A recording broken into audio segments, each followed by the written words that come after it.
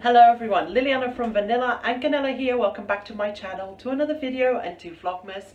So I'm coming to you today from my kitchen on a very gloomy day. It's about 1:30, I think. Oh, 1:10, and it feels so dark that I have the main light on. I apologize in advance if the lighting is not great. I can't change that. It is what it is. That's how my house is. So anyway, let me get straight to the point. If you watched my video yesterday, I was talking about traditions, Portuguese traditions and English traditions, all that jazz, and I mentioned Pao de Lo, which is a very traditional Portuguese cake that I'm about to make for you to see. It's super simple, 3 ingredients and an amazing sponge cake. So come along. So here's what you'll need. You'll need eggs. You will need, let me see if I can show you, a lot of eggs. 8 egg yolks and 4 full eggs, right? So that's 12 eggs in total, 8 yolks and 4 whole eggs. Do not get rid of the egg whites. I have a recipe on my channel on how you can use them. I'll put the link above for you. So you'll need that. You will need 1 1/4 cup of sugar and 1 1/2 cup of plain flour. That's all you need to make this cake. Now I'm going to use my handheld whisk because I wanted to show you step by step instead of using my Thermomix. If you have a standard mixer, that will be really good because this is going to take me a lot longer because this is not particularly strong. But if you have like what do you call the mixers, the KitchenAid mixer, this will do it very quickly. So the first thing we're going to do is add the sugar into the eggs. And now we're going to mix it until it's nice and fluffy.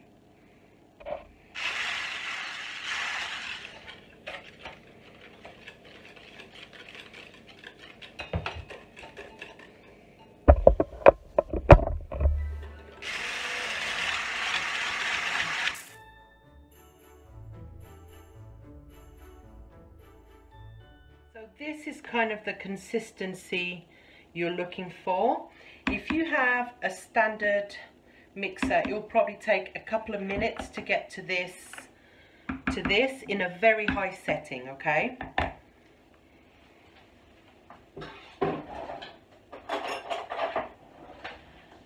Now you're going to add in 1 full spoon at a time, the flour. Sorry, you can't really tell. There you go. Flour. And you're going to have your mixer on a very low setting, like number 1, as you add that in.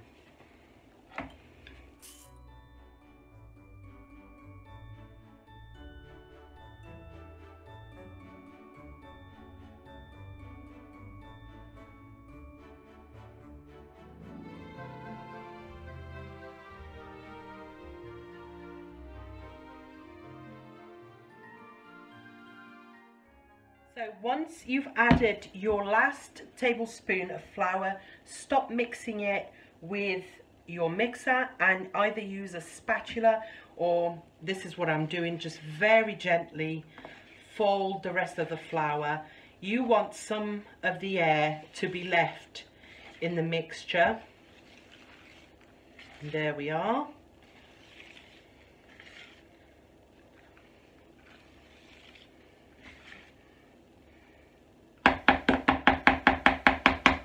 So this is the cake pan that I'll use. Traditionally, it has a hole in the middle, the cake.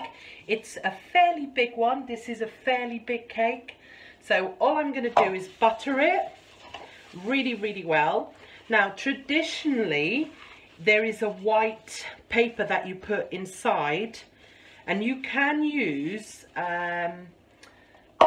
the paper that we use, so like baking paper, non-stick baking paper, but I'm not going to bother. I'm just going to butter it really well, and I'm also going to flour it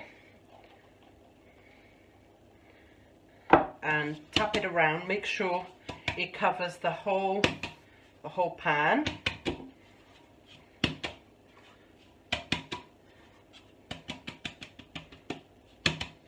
Get rid of any excess. And we're ready to pour the batter in.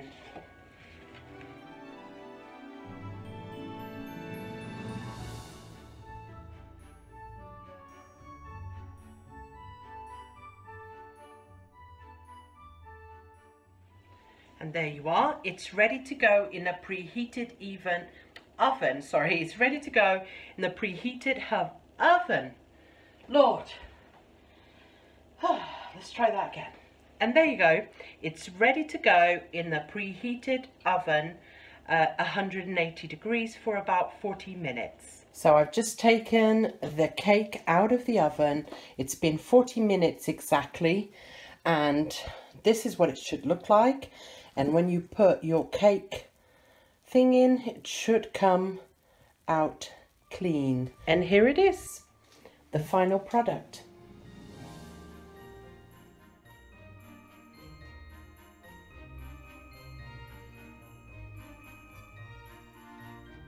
That's it for this video. I hope you have enjoyed it and that it helps make you feel a little bit Christmassy.